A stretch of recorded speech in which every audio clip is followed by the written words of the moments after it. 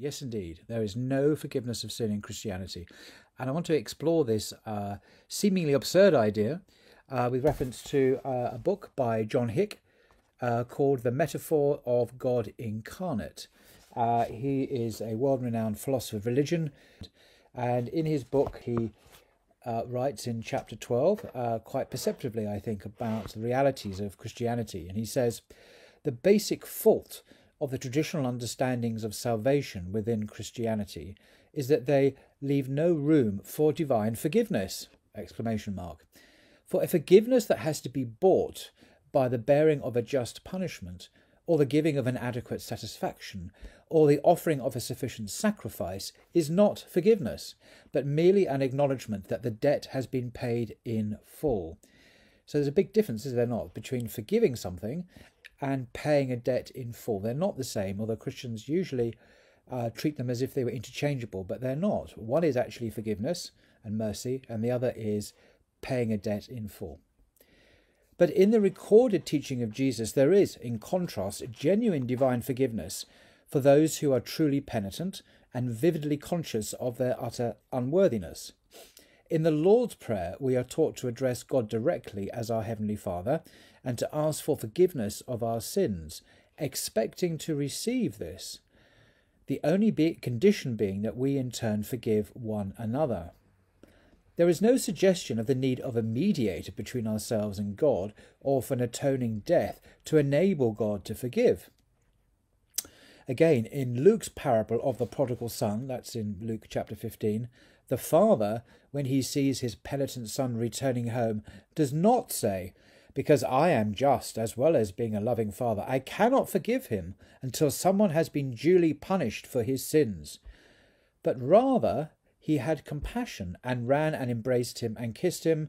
And the son said unto him, Father, I have sinned against heaven, and I have sinned before you.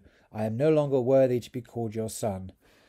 But the father said to his servants, Quickly, bring the best robe, put it on him, and put a ring on his hand, and shoes on his feet. Bring the fatted calf, and kill it, and let us eat and make merry.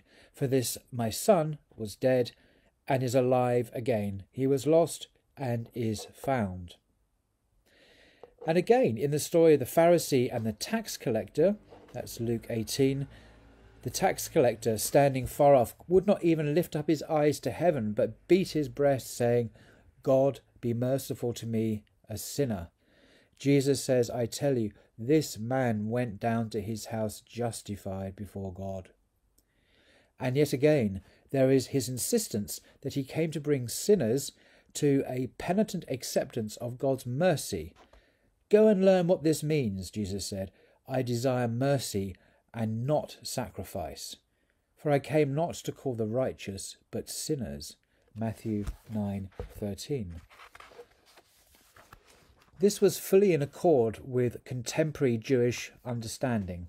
E.P. Sanders, the great American biblical scholar, in his authoritative work on Jesus' Jewish background, says that the forgiveness of repentant sinners is a major motif in virtually all the Jewish material which is still available from the period. And it continues today in the prayers on the Day of Atonement, Yom Kippur. For Judaism sees human nature as basically good, and yet also with an evil inclination that has continually to be resisted. However, God is aware of our finitude and weakness and is always ready to forgive the truly penitent. In Islam, there is an essentially similar view. God is always spoken of in the Quran as Ar-Rahman Ar-Rahim, God the gracious and merciful. God knows our weakness and forgives those who, in the self-surrender of faith, bow before the compassionate Lord of the universe. In Islam, there is forgiveness of sin. In Judaism, there is forgiveness of sin. But if we believe that Jesus died as our substitute in our place to pay our debt for sin, that is not forgiveness. That is paying a debt.